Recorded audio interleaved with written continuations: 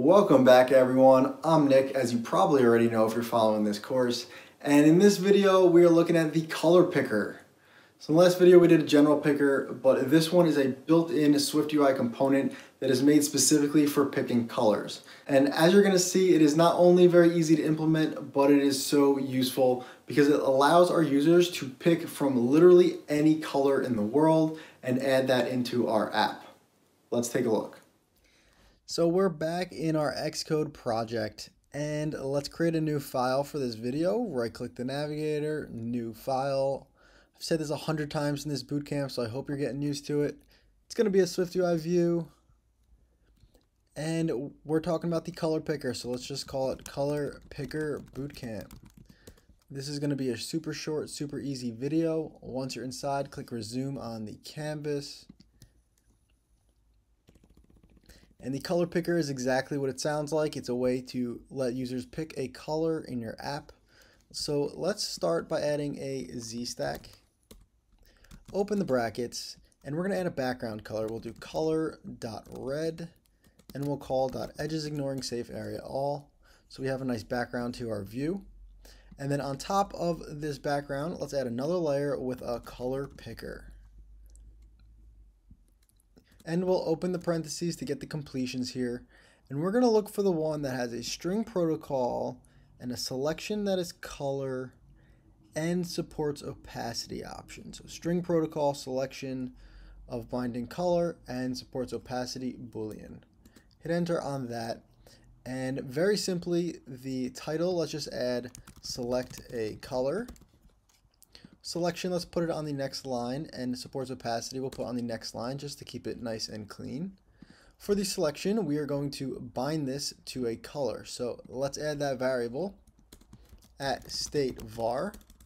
We'll call it background color of type color, and we'll set it equal to .green to start.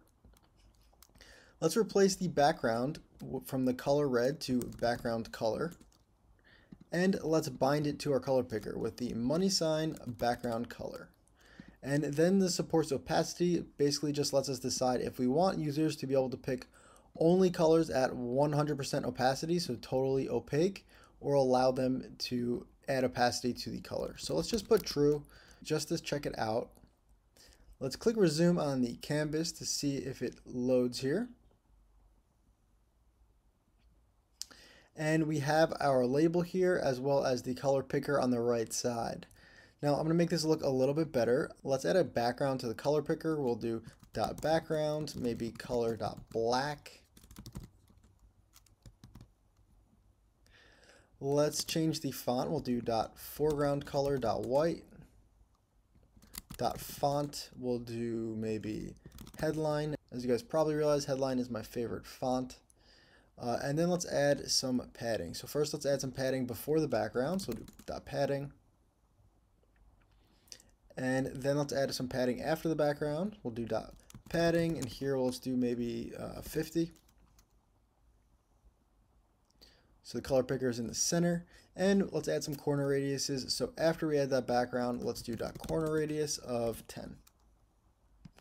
So we have our really cool color picker here.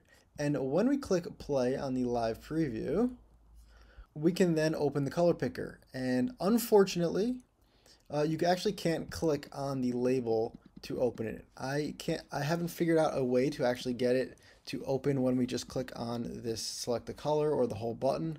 But if we actually click on the circle on the right side, it will open up this super awesome color picker. And this is perfect for us as developers because first off, it took literally like one line of code to get this color picker into our app. And secondly, this now lets our users literally pick any color they want in the world. So they have all these default colors to pick from. And because we added the supports opacity as true, we have this opacity slider at the bottom. And then they can even go to the spectrum to get any color at all. And of course, they can use sliders. If they want to put in their own hex color, they could do that here. This is absolutely perfect if you ever have a situation where you want your users to be able to pick any color that they want and use that as maybe the theme or a background color in your app. And once they pick the color, let's do this pink one. All you have to do is press the X button and it will disappear. And as you noticed that the picker was binding to the background color, and we had the background color as the background in our view. So not only did this little picker circle update, but the whole view background updated, and it looks awesome. So this was a super short video. That's pretty much all we're doing. We just wanted to explore the color picker basics. This is an awesome feature because it again allows our users to pick any color in the world. And before they added this color picker to SwiftUI, it was really difficult to add a feature for your users to pick any color in the world. So this now saves us a lot of time and effort with this handy dandy color picker. So thank you guys again for watching. As always, I'm Nick. This is Swiftful Thinking, and I'll see you in the next video.